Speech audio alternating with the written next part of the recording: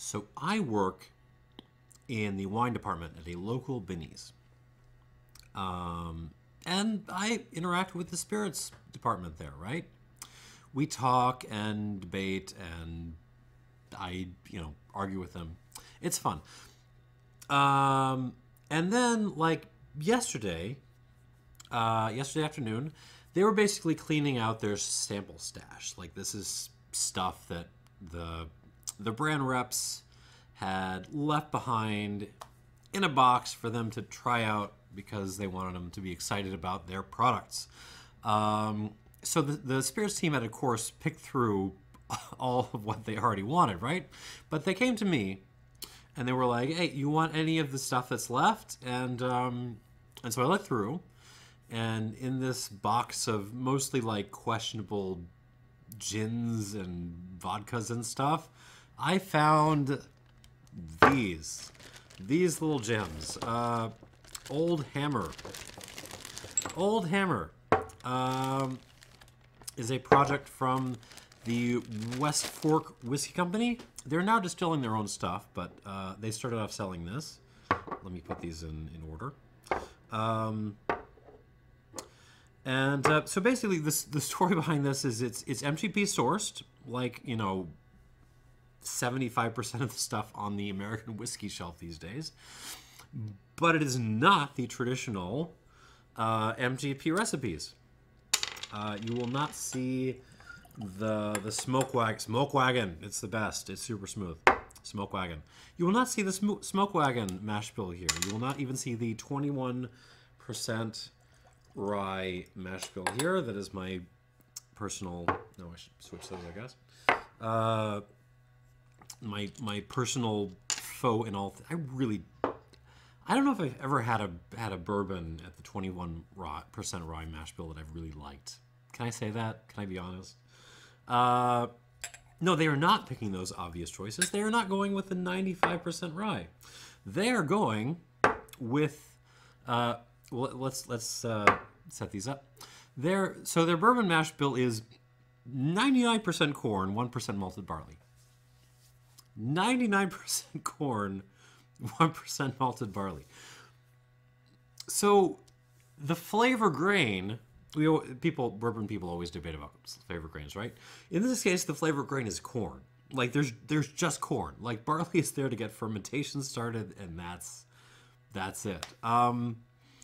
But this is something which I looked at it when it came out maybe like 2 years ago, and I thought there's no way. There's no way it can actually be good, right? Right? But the price was good, especially on so we'll get to the cask strength offerings. Both of these cask strength ones, the bourbon and the rye, are $40. $40. And I love that American whiskey can still offer, barrel proof cask strengthy kinds of offerings at that price point.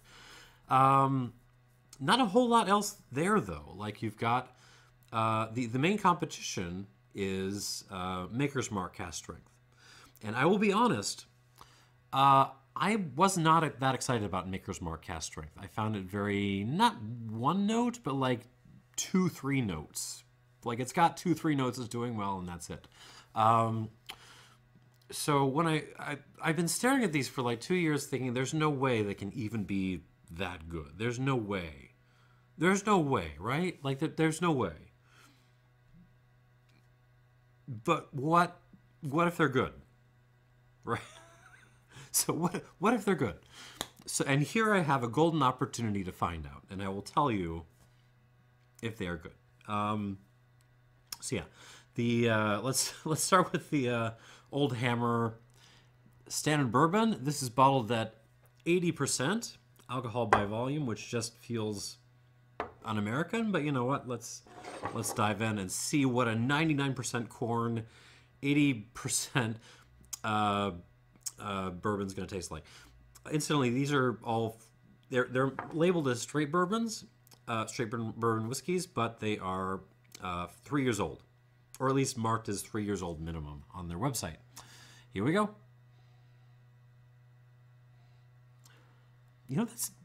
That nose is better than I was expecting, actually.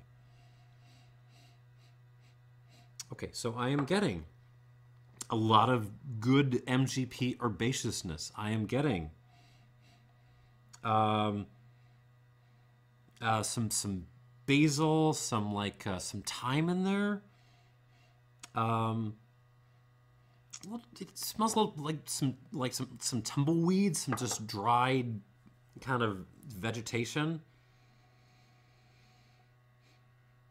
A little bit of corn coming through, a little bit of but it's toasted corn. It's like elote that you would buy on the street. And then you're going to cover your elote in a little bit of just a dash of vanilla essence and maybe a thin layer of kind of cherry, like cherry syrup, like IHOP cherry pancake syrup, that kind of thing. That's, I mean, for 40%, that's an okay nose. I did pour these in the right glasses, right? That's all right. That's all right. Let's see what we got on the palate.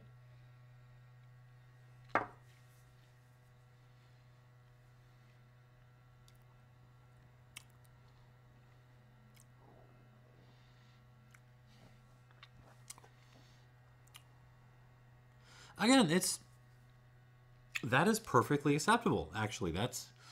It's not my favorite thing in the world, but for a bourbon at 40% alcohol, there's a lot going on there. I actually do like this a lot more than the 20% rye offerings that I've had.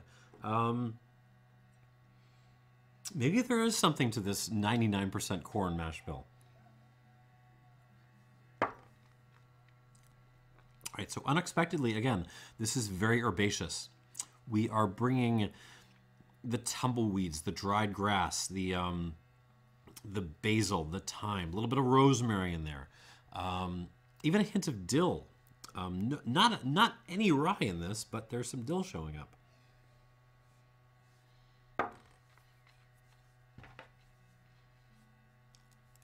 I'm all right with this. This is okay.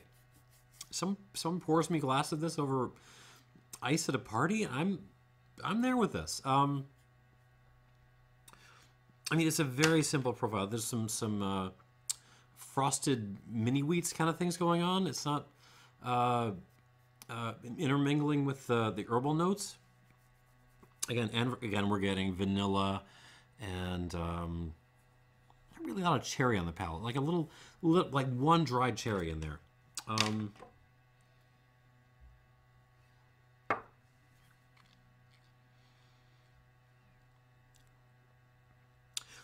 It's a little thin on the mouthfeel.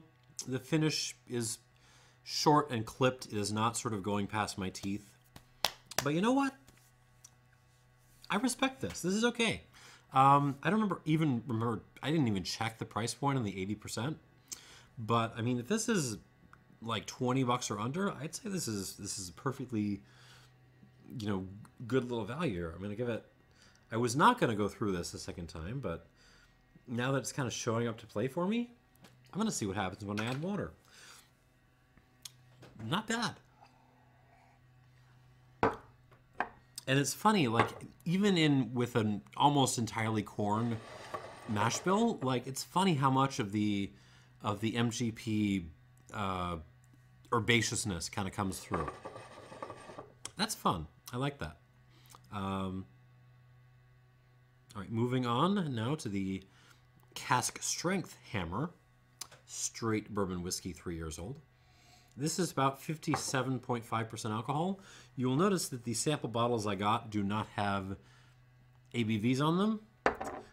This one says 80 proof, but none of the others say anything. So I'm going to assume 57.5. Same mash bill. Much more peppery on the nose. A lot of kind of black pepper, freshly ground black pepper coming through. Also, it means similar. It's a little bit more closed off than the 80%, which makes sense. But what I'm smelling is very much in line with it. I'm getting a lot of herbaceous kinds of notes. I'm getting, yeah, basil, a little bit of dill, a little bit of rosemary, a little bit of thyme, parsley. And then, you know, some the frosted mini wheats, those slight bready, grainy notes. Elote, again.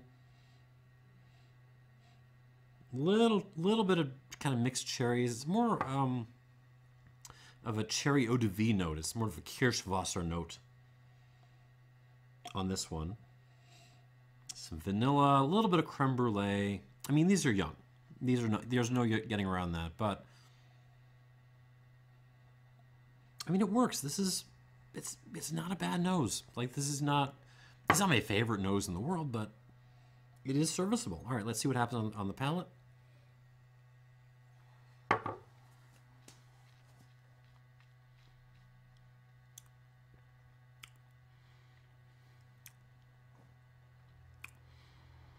Kind of the same story, but the wood is actually, so, I mean, obviously it's more nippy because of the alcohol, but also that it feels like there's a little bit more wood on this one.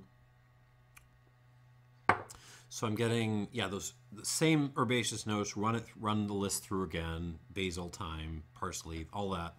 But now I'm getting like a overstewed sweet tea kind of note.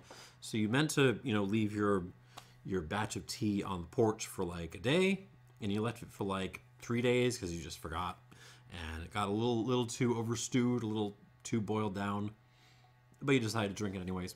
So yeah, we're getting overstewed sweet tea, a little bit more of a dried cherry note this time on the palate than a Kirsch note.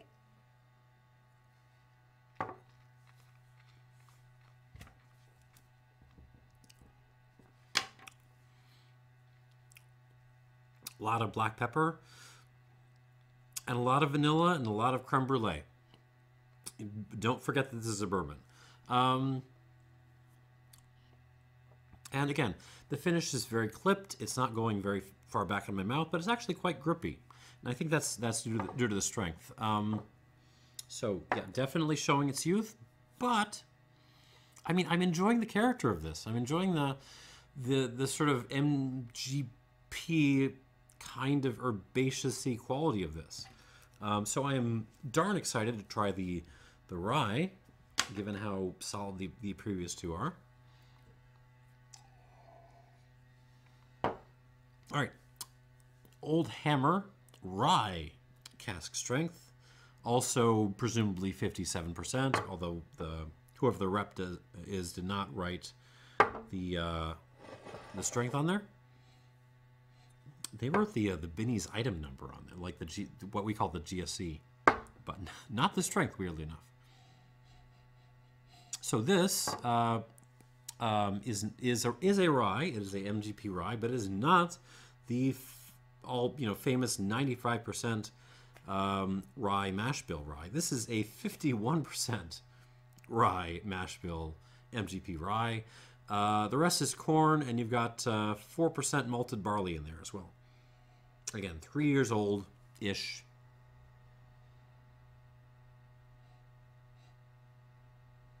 Honestly, this nose... Hold on. Yeah, this nose actually smells more like candied and desserty than the bourbons did. Honestly, what this reminds me of is a slightly kind of more peppery version of the higher rye MGP bourbon mash bill. Yeah, that's basically what I'm getting. This is the smoke wagony mash bill, smoke wagon, but a little bit more peppery, a little bit more kind of grungy and earthy.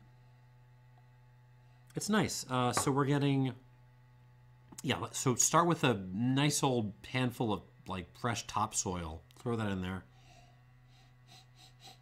I was going to say herbaceous, but it really does. It's green, but it's not herbal green. It's more like just kind of wild grass and wild kind of plants kind of mixed in together. A little mint in there, though. Certainly some graininess. I am getting some Baltic-style black bread, black sourdough bread. The frosted mini wheats note is there again. But yeah, there's a desserty quality to this, which was a little bit there in the previous two. It's really pushing its head up with this.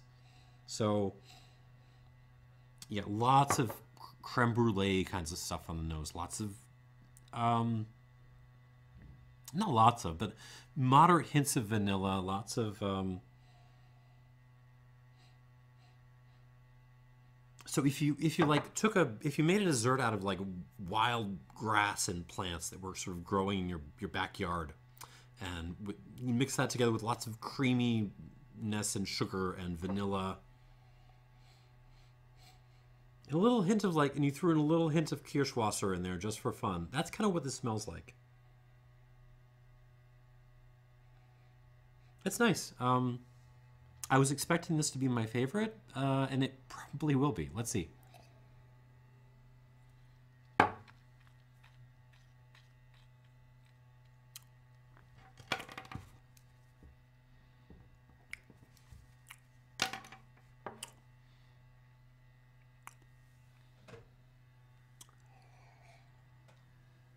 Yeah. Yeah, that works. Wait, did I add water to this? I don't think I did.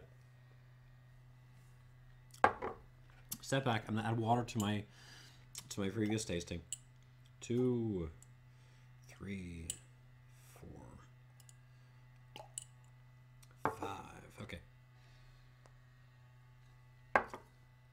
Back to the rye.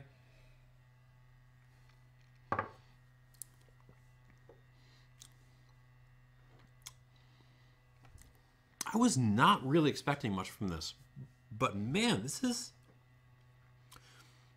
kind of my jam. I'm into this. So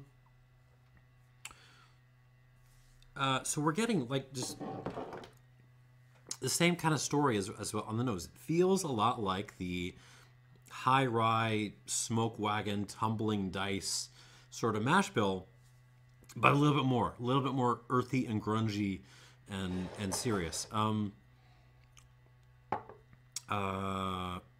I mean, most of what I said on the nose, I can just repeat.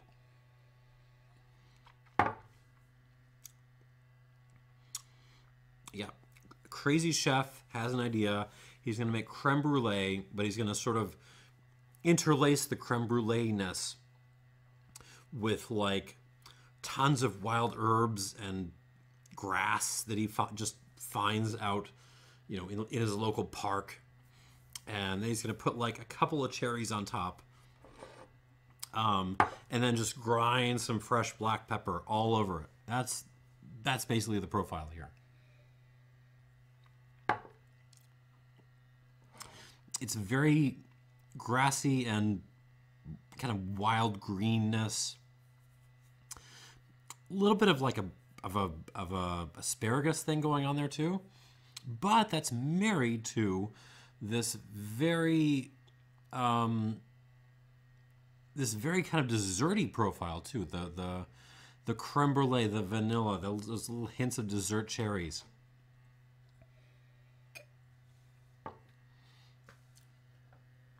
I'm actually delighted by this. This is not...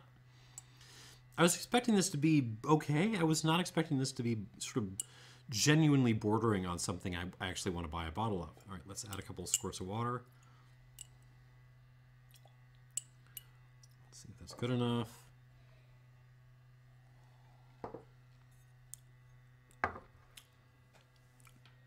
Yep, okay. I'm running out of water a little bit. That's a concern. Okay, let's go back through. Back to the Hammer bourbon, 40%. Uh-oh. So with water, the nose, which I was enjoying, remember, kind of recedes a little bit. it doesn't develop. It just kind of like it kind of pulls back, collapses a little bit with water. And again, it wasn't like a bunch of squirts. It was like 3 drops on the palate. Here we go.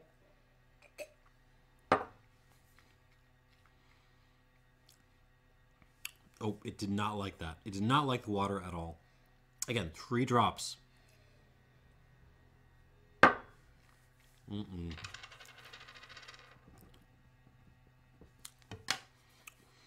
No development. It just kind of gets kind of thin and a little bit slightly bitter and kind of awkward. This again, this is still way better than I was expecting from the stats. This is way better than I was expecting.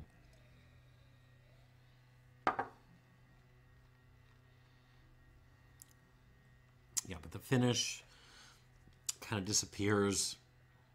Doesn't mouthfeel isn't great, but it's all right. It's all right.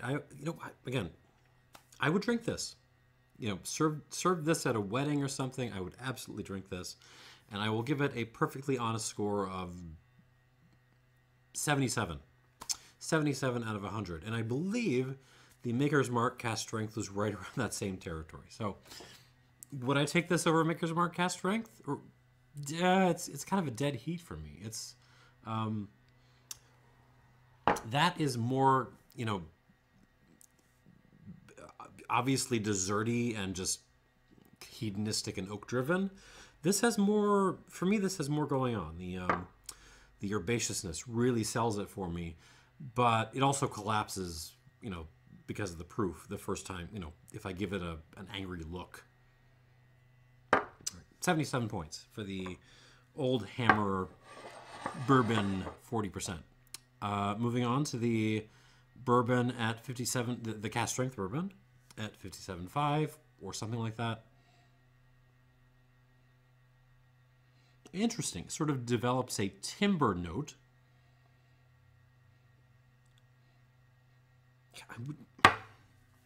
The amount of kind of green stuff and like that is coming out of these when the mash bill is, again, 99% corn is quite astonishing and impressive. Yeah, this just smells like someone is eating a cake at, in a timber yard. That's, it smells like, freshly cut wood and delicious desserty stuff. And elote.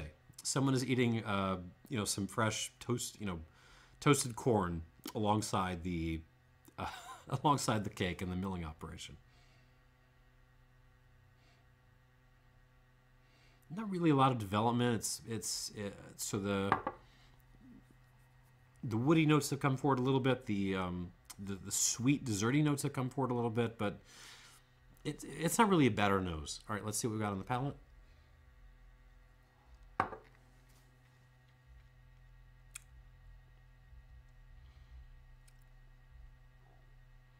Huh. You know what? I think the water made this worse. Don't say I drowned it, because I can tell I didn't. It just,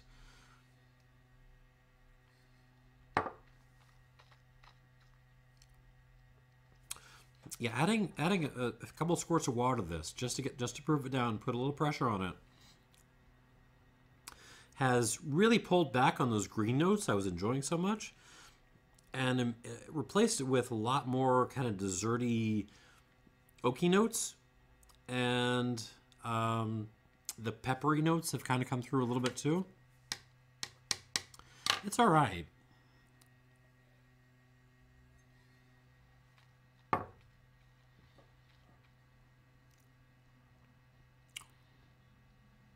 Finish is still pretty, it holds. It holds a decent length, but it does not proceed very far back in my mouth. It kind of stops well before my molars.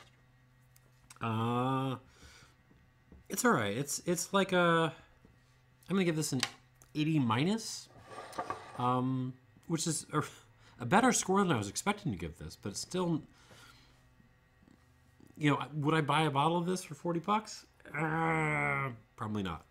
I would probably still either step down to, Old Granddad 114, or I would step up to one of the myriad other cask strength bourbons at $50, like New Riff. I don't know, Ezra Brooks. There, but if Rare Breed, if I can get it. It's okay though. I respect this. I respect what they have managed to do at a very difficult price point.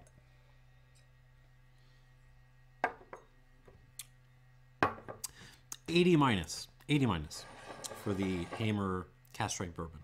But let's move on to the Hammer cask strength rye. Now with some water. Ooh, there is a wintergreen, kind of a spearmint note coming through on the nose now. It's really kind of taken over. And I'm okay, and I am totally okay with that. I'm enjoying the herbaceousness of all of these, but this rye is really kind of showing me some moves.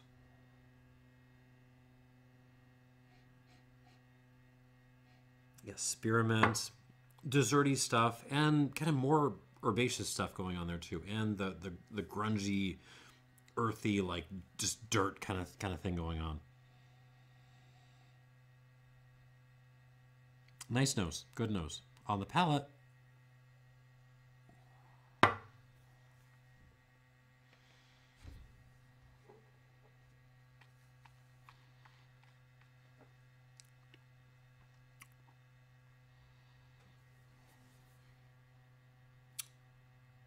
that's very solid. That's very good. Not very good, but it's good. It's good.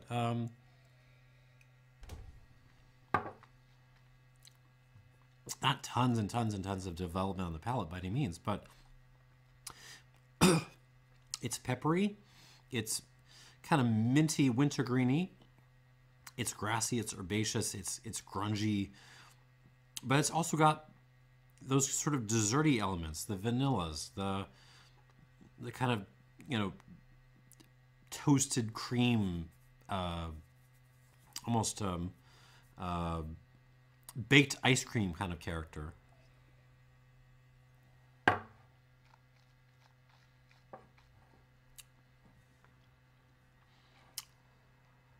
Yeah, this is nice.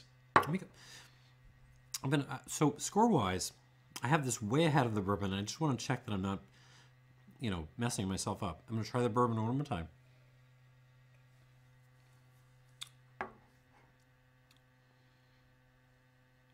Bourbon is perfectly okay. It's perfectly okay, but the rye is just, it's a couple of steps ahead. All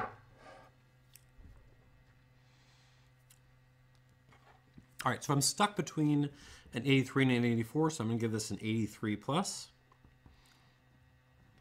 I mean, for $40, this is a nice little deal. This is a nice little deal. And it does make me wonder if people are sleeping on this particular 51% rye mash bill. I mean, I know everyone is going for the 95%ers, right? Right? Which I love too. I love those whiskeys. But,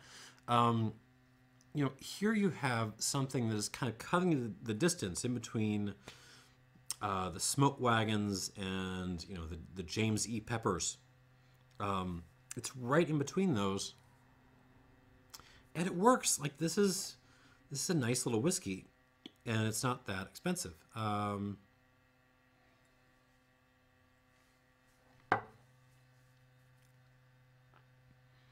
Yeah, I like this. I might have to buy a bottle of this. 83 plus, $40. Hamer cask strength, Hammer cask strength rye whiskey. And that's what I got. Thanks for watching. These are what did I write? 77 points for the standard Hammer bourbon. Nice, but do not Do not add a water to this. There's lots of character here, and you might be tempted to give it some time or some water. Don't just pour it, drink it right away. 77 points. Old Hammer Cask Strength Bourbon. 80 minus. It's okay. It's all right. Better than I was expecting, but not great. And the Old Hammer Cask Strength Rye, which is actually quite solid. And I will be looking for other potentially older examples of this same mash bill. That's all I got. Thanks for watching, and cheers.